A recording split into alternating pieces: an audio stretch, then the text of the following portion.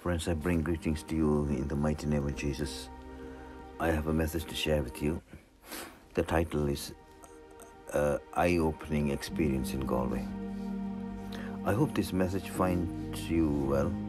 I wanted to share with you an eye-opening experience I had on Sunday, the 8th of October, between early hours of Sunday morning till about 4:30 a.m.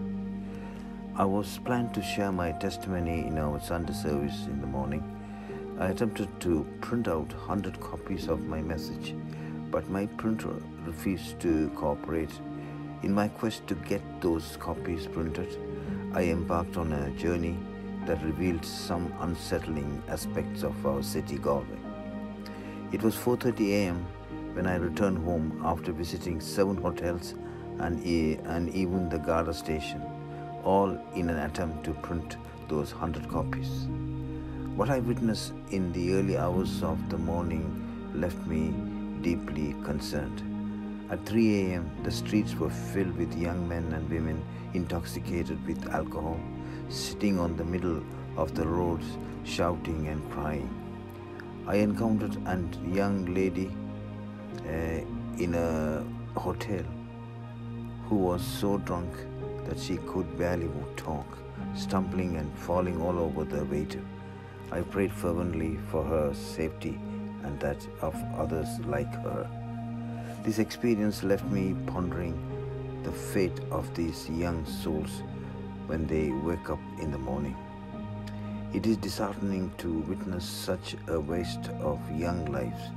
It is evident that we need to earnestly pray for a mighty move of God in our city. When I visited the Garda station to print my copies, the Garda officer was more than willing to assist. While there, I saw a lady reporting the loss of her purse. The incidents piled up, and it became clear that our city is facing numerous challenges. What Galway needs is a transformation that only God can bring about. We must fervently pray for His glory to fall upon our city, where people cry out to God with hearts of repentance. The pubs remains closed, and no one seems interested in going there anymore. It seems that a spirit of repentance is sweeping across both the young and the old. In the name of Jesus, I pray for our city. I pray for a revival that will shake us to our core, a revival that can only be orchestrated by God Himself. Let us unite in prayer for Galway, for its youth, for its people, and for the future we all hope to see. Amen and amen. Have a blessed day, friends. God bless.